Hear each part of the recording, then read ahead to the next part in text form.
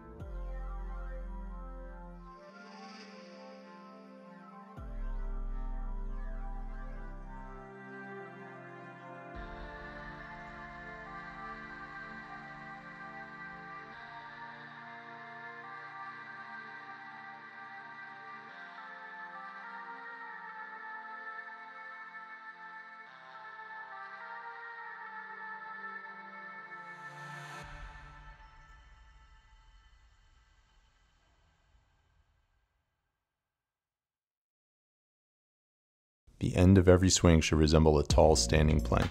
The core should be braced, shoulders stable, spine neutral, and lower body engaged. This position should be maintained for a moment as the bell floats at the top of each and every repetition.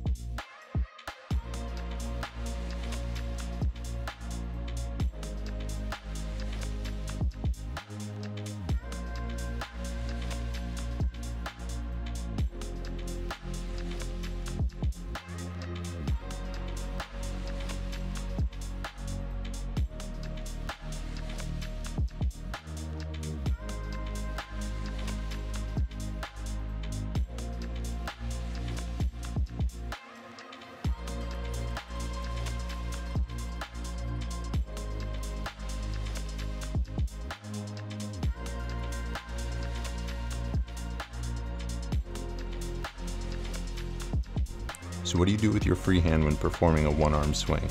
The opposite hand can mimic the motion of the swinging arm, generating momentum for the follow-through, creating a fist or shielding the face once at full extension, or can tap the handle of the bell at the apex of the motion.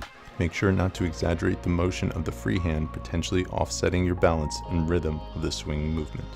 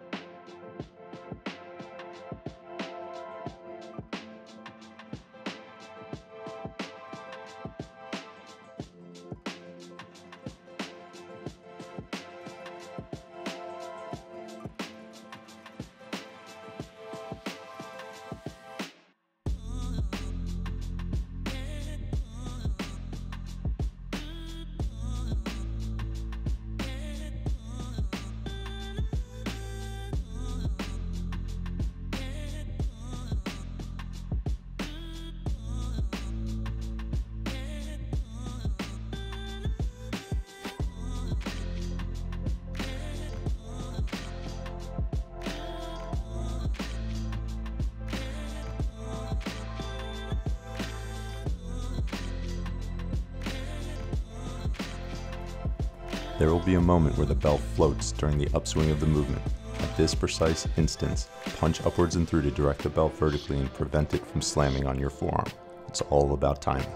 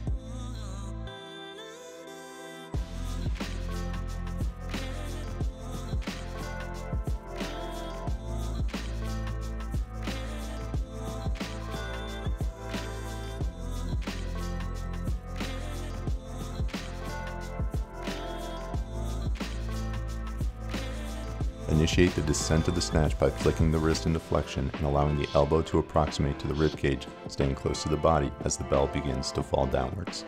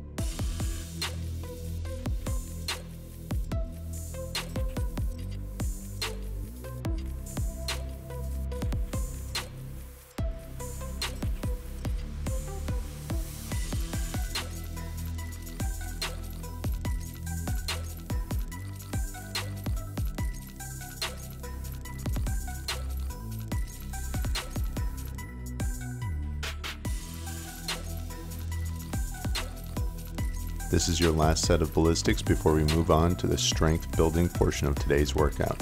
You have 10 repetitions of the snatch on the left hand side. Let's chalk up those hands and get after it.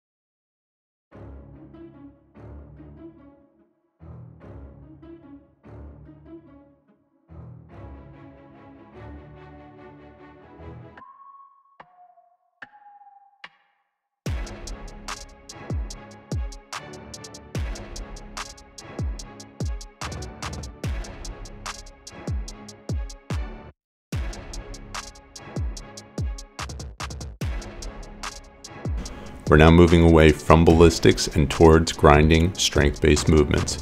You're kicking things off with 5 repetitions of the kneeling overhead press on each side. For this exercise, because you lack the strong base that you would normally have with a standing overhead press, it's going to be even more important that you create a significant amount of tension throughout your body.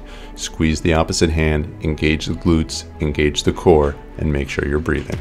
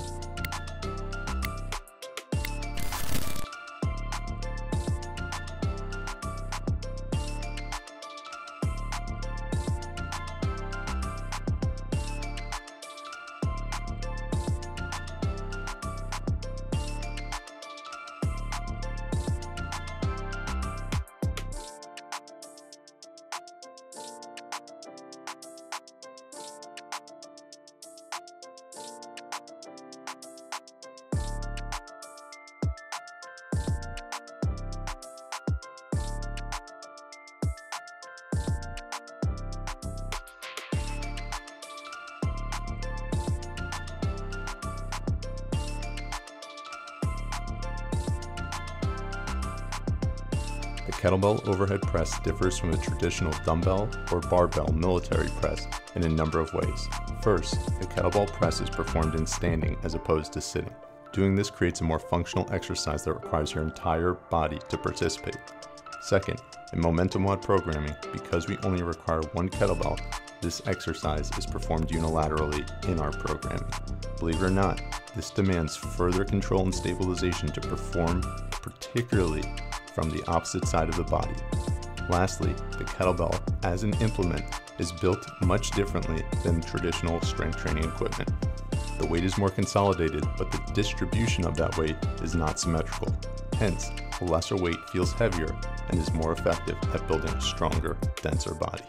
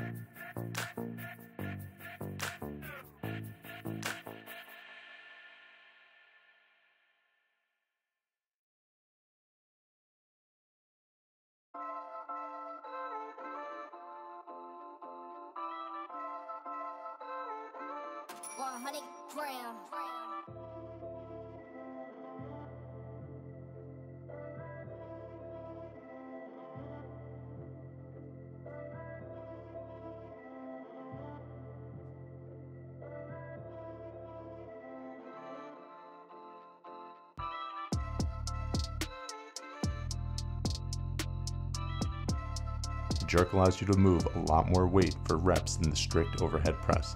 The push press is somewhere in between.